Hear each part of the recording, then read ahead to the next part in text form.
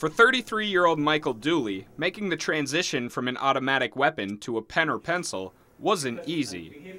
The senior journalism major at North Central College spent 4 years in the Army, and he says the challenges of serving in the military and the challenges of college are like night and day.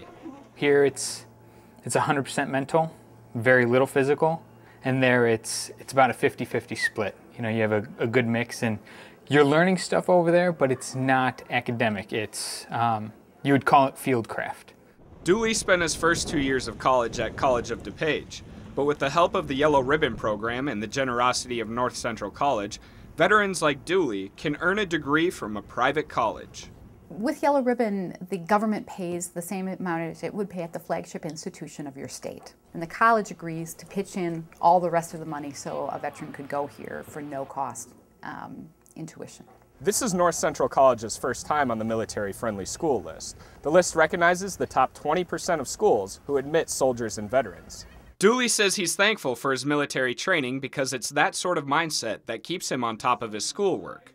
You don't get to opt out of anything. You don't get to not go to class one day, you know, for the Army and the military in general. So you learn to just get done what has to be done because it needs to be done.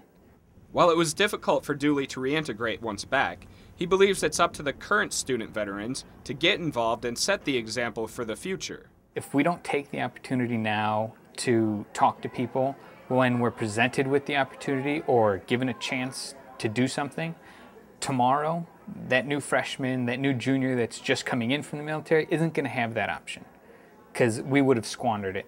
Dooley stays involved as a staff writer for North Central College's newspaper.